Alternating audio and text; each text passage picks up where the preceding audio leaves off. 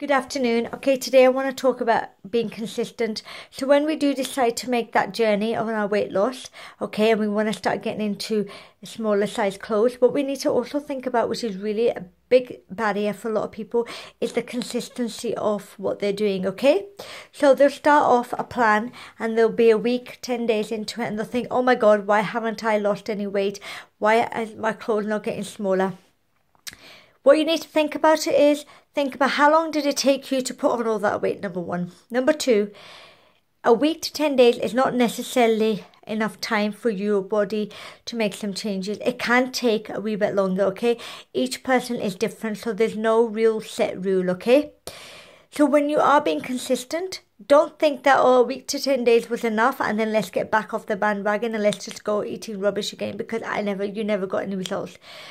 If you think like that, then it's going to be harder for your weight loss journey, okay? And it's more challenging.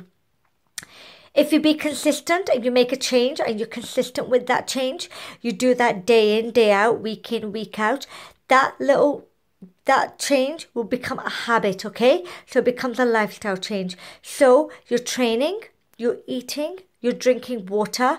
These are all very vital for your weight loss journey, okay? You are not going to get results if you're not consistent. So you can't do exercise for a week and then eat rubbish for a week and then go back to it and consistently go back and forward.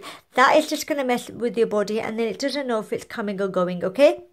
Try your hardest to be consistent, to do the same things day in, day out. So eat clean, drink plenty of water, do enough workouts that you need to do for that week, making sure that your physical activity and your calories in are, deficit so that you can make a change, okay? Now, it takes time for you to create a change, but you need to just keep going and keep going. The key is not to give up. The key is to stay motivated. And again, motivation, you need to think of the reason why you're on this journey. Keep that in your mind and think about that dress you're going to wear. Think about going on holiday and how you're going to look good in your bikini, okay?